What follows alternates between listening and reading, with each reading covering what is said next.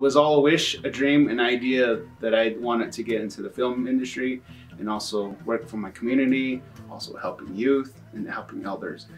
It all became something that I thought was impossible at one point because of my selfish ways, coming from an addict background, coming from, being pressed down from society, being pressed down from the people in my family, people in my community, because a lot of the stuff that is going on now is totally impossible as a kid, years back. Loren Anthony.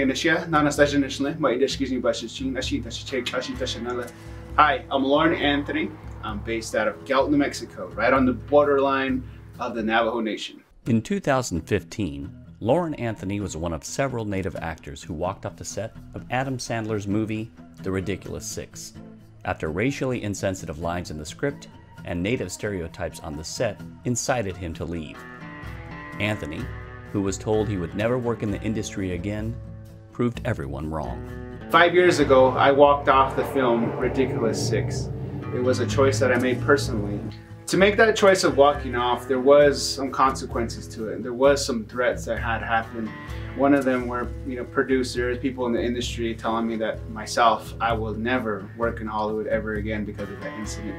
Of course, nobody wants people walking off from a job, but if a job pertains to having you disrespect your people, your culture, your Native women, and all the things that you stand for, then, I would rather be that person who never sold out their people and just take that higher road of like, okay, well, if I don't ever work in the film industry again, at least I knew that I made an impact at that point, that I made the right decision, that I did follow my heart and trust my gut on what needed to be done. So that was 5 years ago. Now, since then, I'm 28 films in this industry now.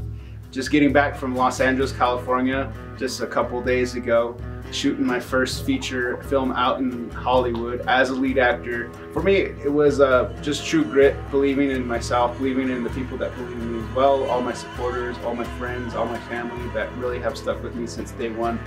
Those are the people that really matter to me, that kept me grounded. As a member of the Navajo Nation, Loren Anthony feels representation is everything. Being a Native person myself of the Navajo Nation, it's important for this representation to happen because there are a lot of res kids out there that grew up just like me, watching TV from an antenna in the middle of nowhere and just wanting to be somebody, just wanting to be seen. And so when you see somebody else that looks like you on TV or in movies, it's a feeling that's beyond describable because we hardly and ever see any representation of Native people. We deserve those spots. We deserve to be recognized. We deserve all of the wonderful things that are out there, and I really believe that we can do it. One thing Anthony feels strongly about is reaching out and helping his own community. One of the community things that I do is called Chij for Che, which stands for firewood for grandpa.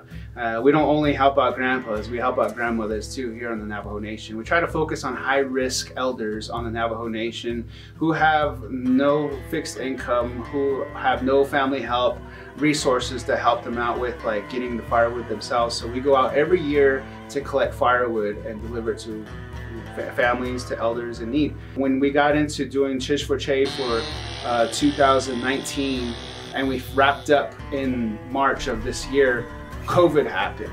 So right after that, we just transitioned into doing mutual aid for the Navajo Nation. And providing mutual aid on Navajo Nation was providing 700 food boxes, 700 cases of water, 700 cases of cleaning supplies and sanitation items for our Navajo elders and families. Because COVID hit a lot of our families pretty hard. During the month of June of 2020, I lost 8 friends to COVID, and it was one after another. So it was a very personal battle for me. Life, it's crazy how things come about. But the thing was to push forward, and to push forward was also to take care of yourself physically. And because I'm a big gym rat, the gyms close in March as well. So I was also out of, this resource of finding therapy through working out, and I needed to find ways to help me get back on track. So I created my backyard workouts, which entitle, you know, lifting railroad ties, chains, bars, tires, big rocks, and I was just repping them out. So check this out. Something really awesome happened during my time with the backyard workouts.